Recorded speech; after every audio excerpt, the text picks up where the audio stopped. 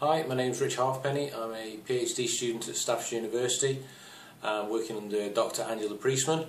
My PhD is concerned with the olfactory behaviour of British mosquitoes, primarily the sugar feeding behaviour.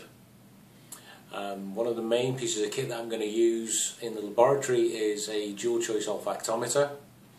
And this is a piece of kit that I'm going to be designing, building and testing. So I've got the piece of kit which is ideal for my own needs. As with all good science, I'm not just making up as I go along. I'm going to be consulting the literature so that I can make sure that I'm taking and using the best ideas that have been successful in the past, and also using it to try and avoid making the same mistakes that others have already made. So this should allow me to be quite efficient in making a system which is going to do everything that I need it to do, and not too many things that are going to cause me a load of problems. As part of the build process, I'm going to be doing workshops and meetings with students, so there's going to be postgraduate students and undergraduates, as well as meetings with the academic staff within the university, to try and feed off as much of their expertise as possible.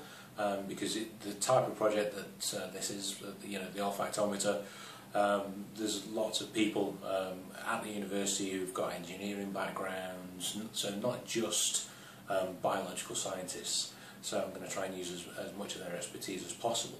And similarly to that end, those people that are watching these videos and reading the blog, if you've got any comments, suggestions or questions, please feel free to add comments to the blog, or you can email me. The address will be at the end of the video with any of your ideas, and I'll try and make sure that I address all of your queries and comments. So even if you come up with a suggestion that I'm not going to use, I'll try and say why. I'll try and justify my own decisions, because the idea is that by the end of completing the testing of this piece of equipment is that we'll have a resource that we can look back on and see all the different decision making, which some of you will agree with, some of you will disagree with, but at least there'll be the justification there.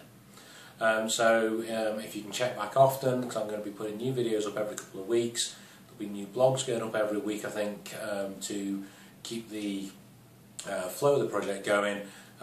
So check back. Thank you very much for watching. Thanks, bye.